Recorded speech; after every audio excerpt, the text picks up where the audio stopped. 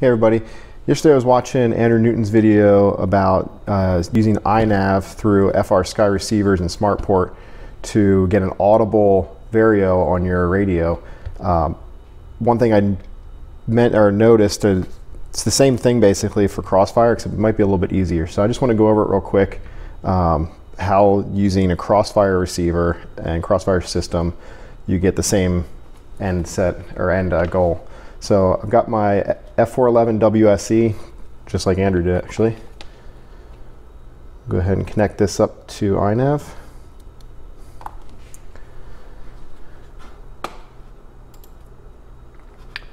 If we go in here and look, so the biggest thing is in ports. With FrSky, you need to set one of your ports to soft serial, or one of your soft serial ports to smart audio. But with Crossfire, it's a receive and transmit system, so it's already set up on UART2. This here 4 pins for UART2, so that's already sending telemetry. And we'll go again, just make sure here in configuration that we've got our telemetry output turned on. So really for Crossfire, that's all you need to do in iNav itself. So we'll go ahead and close that out. So we'll go ahead and turn my radio on.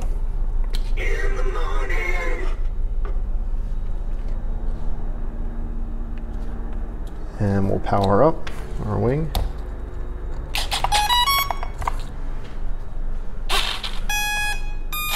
Okay, so we're all connected.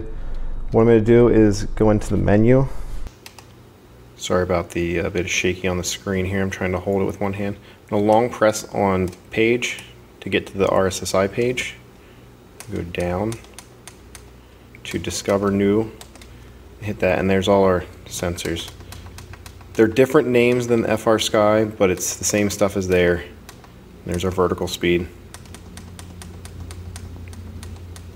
So we'll go ahead and stop that discovery. Excuse me. We're going to go down to Vario source. It's automatically selecting that. I don't know why it does that. We'll go ahead and find our vertical speed. There it is. And again, like Andrew said, I'm going to leave tone on just for this demonstration. So then the other thing I need to do is set that up on a switch. So I'm going to long press, special functions, come down to open one.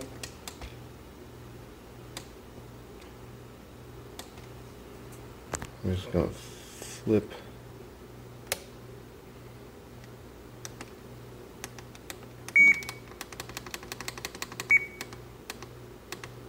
We set this to Vario, and because I'm in that position, it's doing it already. So that's set up. We'll go ahead and exit.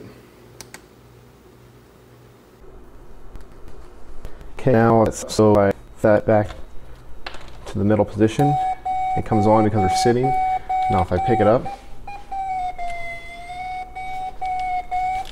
let me actually move my radio closer so you can hear a bit. It's up. That's how that works. Yeah, it's a little easier with Crossfire due to the fact you don't have to worry about SmartPort and setting up all that, but it does the exact same thing. You get the same output. So